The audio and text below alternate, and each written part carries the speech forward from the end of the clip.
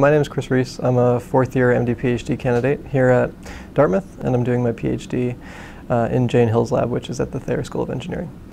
My area of interest in terms of research is in developing a novel diagnostic for the characterization of antibiotic resistance patterns in highly resistant species of bacteria. So my particular area of interest is carbapenem-resistant Enterobacter, which refers to a group of organisms that have acquired resistance to most, if not all, commercially available antibiotic drugs. And so those bacteria now are still relatively rare as bacterial infections go, but every year they're proportionally representing more and more of all infections that you would see. And so in those cases, it's really important that you treat appropriately as quickly as you possibly can, because the longer a patient goes without appropriate treatment, the more likely they are to suffer long-term consequences of their infection.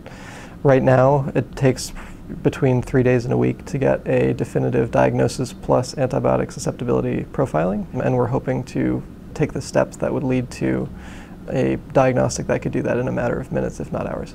And then there's another 15 or so in the freezer ready to go. And then that's just going to send about 30 more sensitive. Good. And so yeah, so that's going to be the next task. I'm originally from Massachusetts. I dabbled in a little bit of everything and never became really great at anything. So I think I was the kid who my parents tried to push me to try a little bit of everything. So I did basketball and baseball and lacrosse and all those sort of things. And I learned to play the piano and the violin. And I don't think that I've necessarily retained any of those skills, but it was fun to kind of have the variety. And maybe that's where my need for variety in life comes from. We do everything from microbiology to analytical chemistry to using different computational techniques to analyze data sets. Slimy samples or something? I believe so. Yeah, actually no, this is a PA01 wild type. It's nice to come in on a given day and know that you'll get to do one thing you're interested in, and then the next day you'll get to do something completely different that you're also interested in. In terms of research, I really came to appreciate that it was something that I enjoyed doing, and discovering things that have not been discovered before when you take a step back and think about it, it's actually a pretty profound opportunity to get to do something neat.